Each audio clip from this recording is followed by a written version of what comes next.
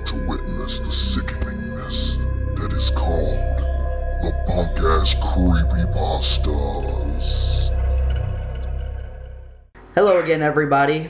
This here is your boy Tommy Valentine, aka Punkass, with episode 3 of the punkass Creepypastas. Now, for the third episode, I have called upon help, or should I say a collaboration, with This Is My World yet again. I enjoy his work, I enjoy working with him, so I've decided, hey, let's do another one together. So, today's project, well, when I submitted it to him, it was just a tad bit incomplete. There was a lot of details missing. So I asked him. Hey, take this and kind of put your own take onto it. And he did a really good job.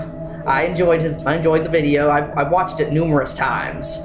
But anywho, let me talk a little bit about today's creepypasta. Okay, today's creepypasta is supposed to be a Thanksgiving-styled story, focusing on the death of Native Americans, which is the sole purpose of, well, maybe not the sole purpose of Thanksgiving, but in relation to Thanksgiving.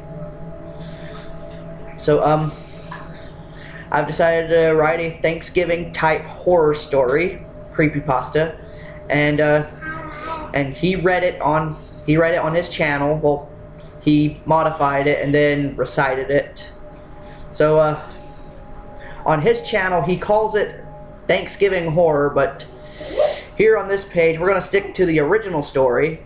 Ladies and gentlemen, let's go over to Mario Jones from This Is My World as he reads On the Burial Grounds. All events in this creepypasta series are fictional, and any resemblance to real events is coincidental. Now, today I've been graced with another story from Peter Punkass. This one's called Thanksgiving.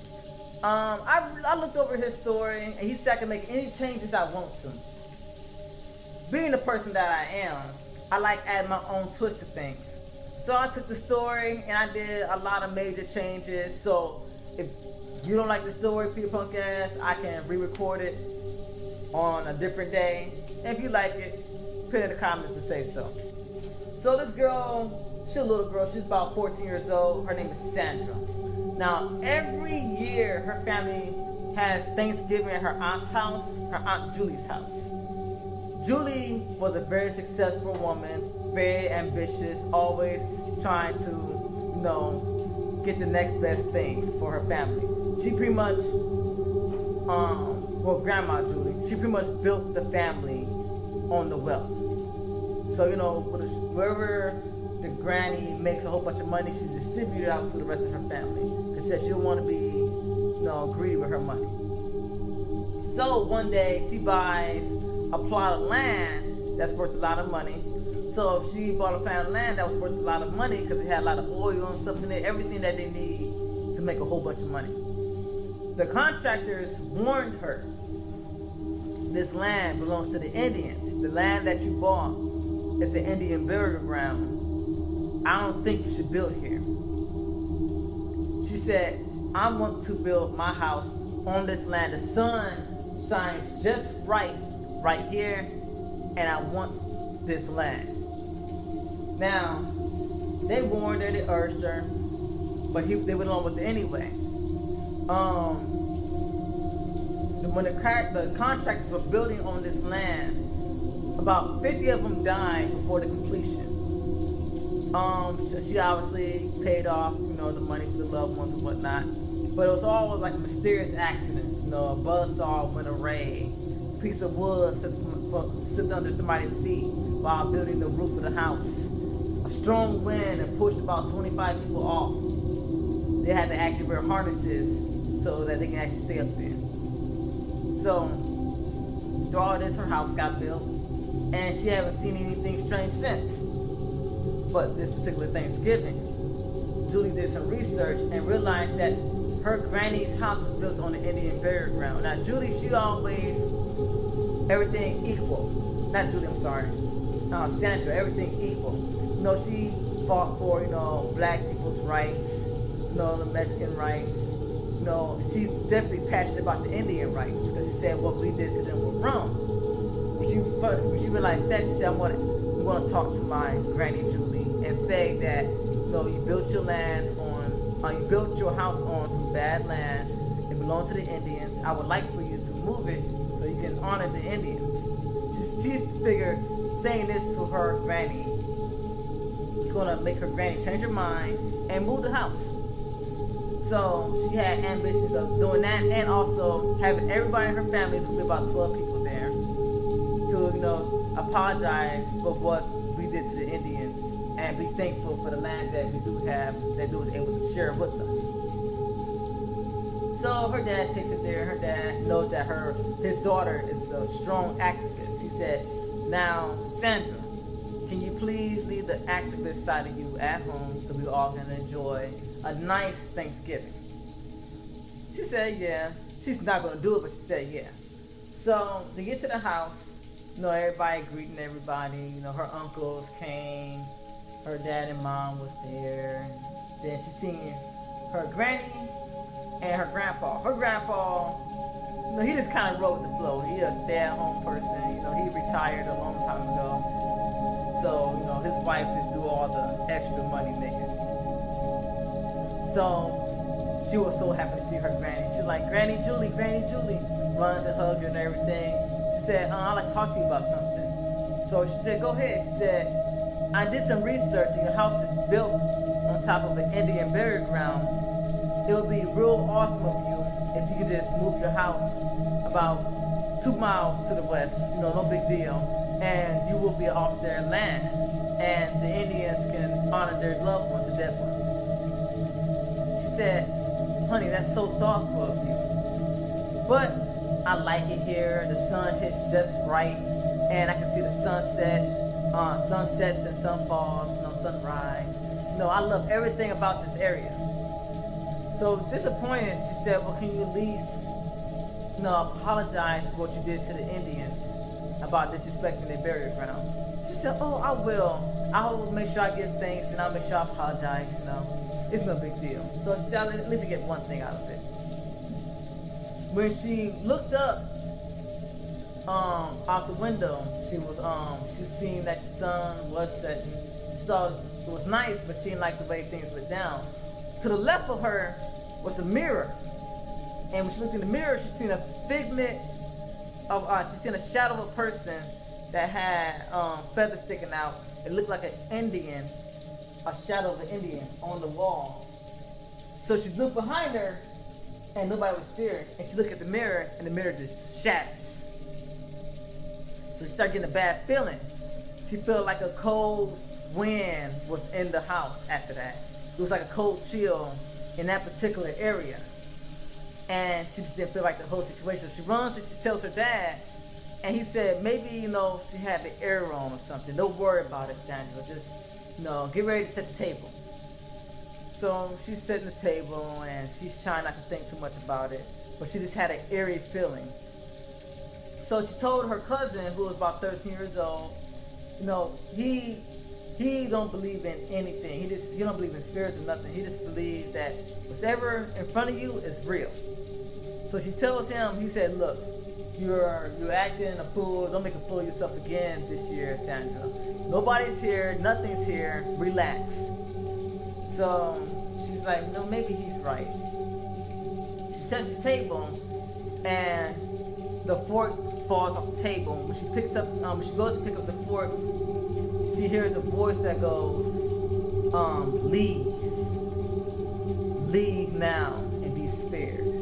She looks up, and it was just her cousin, you know, playing tricks on her. She said, why would you do that? Her cousin's name was Roderick. She said, why would you do that, Roderick? He said, just calm down. It's just me playing around. Nobody's here. When she picks up the fork, she heard in her other ear, leave. She looked there. Roderick was already long gone. So she just shrugs it off and sets the table. So everybody sits down at the table. and the granny stands up. You know, she changes her little bell. She's like, ding, ding, ding, ding, ding, ding. You know, what the rich people do with their glasses. They beat the glasses for some reason. So she sounded like to make a toast to this year's Thanksgiving. And I want everybody to go around the table and say what you are thankful for. So, you know, everybody's going around. Her rich cousin was like, I'm thankful for the new flat screen TV I got. I can watch football in 1080p, and you know, everything's so clear, it's like water. Everybody was like, okay, you know, and that's it. She sits down, and then everybody going around the table, you know, I'm thankful for all the items and materialistic. So it gets down to Sandra, and Sandra's like, well, I'm thankful for the fact that I have all my family here, and I also want to apologize to all the Indians that were killed in the making of this land that Granny has built her house upon. And the Granny's like, oh, and that reminds me, I am thankful for the fact that the contractors didn't sue me for all the times they hurt themselves building this house. Everybody laughs and whatnot. So I'm also thankful for my family and for the beautiful, beautiful money that I'm able to flourish out with. And sits down. Sandra's like, don't you want to also apologize for what the Indians had to go through? She said, for what, honey? This is our land. This is America. We found it. And in saying that, a light flashes and cuts off. It's completely dark in the house. When the light comes back on, Roderick is hanging on the wall with 2 arrows in his shoulder with a sign, a bloody writing that said, get out, but leave the granny. Everybody's like, okay, the granny's like, okay, who's playing jokes now? Who is playing jokes now? And everybody's just appalled. And the parents of Roger was like, get my son down now. He's screaming at the top of his lungs. They pull the arrows out the wall and break the power. You know how to get the arrow out. You know, you got to push it all the way through, bandage them up, whatnot. And then the lights cut off again and cut on. And it says, we're serious. Last warning.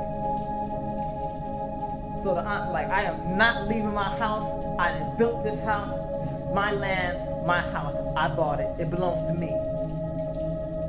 Just then, an eerie, cold feeling just whooshes through the dinner table area. And the lights cuts off. And then it heard dragging. It heard somebody being dragged and the nails were just scraping along. And Roderick's dad, the lights cut back on, Roderick's dad was gone. And now everybody's thinking like, this is no longer a joke. They heard him in the kitchen, they run in the kitchen, and he's been scalped. And this, and the writing on the wall appears again and said, you had your chance. Then after that, you can hear in the under the floors, knocking on the floors. Then the floors just open up. Because apparently she built the land on the wrong land. These people were called the Blue Thunders tribe. They were known for slaughtering the people who tried to raid their land. So the floors opened up from under the dinner table and they just flipped the whole table over. Everybody started running throughout the house. They run outside, their cars, all the tires were slashed. And people left and right just dropping dead. Some being dragged to their room where they've been scalped, others been stabbed, arrows through their chests. Everybody, only people that's left is Sandra, her dad, her mom, and her granny. They're crying in the middle of the floor, wondering who's gonna be next. Then suddenly, Sandra's dad gets pulled up. You know, he's getting choked on his feet dangling and everything. Then the spirit comes through, and it's actually the chief of the Blue Thunder tribe. He looks down at Sandra. He was like, "You're the only one that decided to apologize for what happened to my tribe." He said, we will spare your life, Sandra. But the others have to go. She said, please, not my dad, please. He said, I'm sorry it has to be this way. And just slashed her dad's throat and stabs the mom in the back and just drags the knife along her spine, just come all the way down, ripping her like furniture you don't want. And then they look over at the granny. He said, we have gave you many, many chances to stop building your house on our land, but you continue to ignore them and the people who died to build your land. Now you'll feel the full force of the Blue Thunder tribe. They grab her and they drag her down under. Before they can finish dragging her down under, they look over at Sandra, was like, and oh no, sorry, they was like, and they said, thank you for recognizing our tribe. Please live with them. And just go on the ground, and the ground just come back together like nothing happened. Sandra calls the police. They don't believe a damn thing she's saying. They think she went crazy. Especially after the traumatic experience, they think she just lost it. So they admit her in what's the psych ward. That's what they call it. Yeah, right. He's right. Psych ward. And she was rocking back and forth. She was like, Blue Thunder, tribe. That's all she says all day. Blue Thunder tribe. They give her pills to relax, but they ain't helping. That's all she can say. Years pass by. She's seen writing on the wall, and she just loses it. And she asked the nurse she asked the nurse. She said, "Please, can you cut my sandwich, please?" As the nurse cut her sandwich, she got some knife and just stabbed in her throat, killing herself so she can get the images out of her head. And that's the Thanksgiving horror.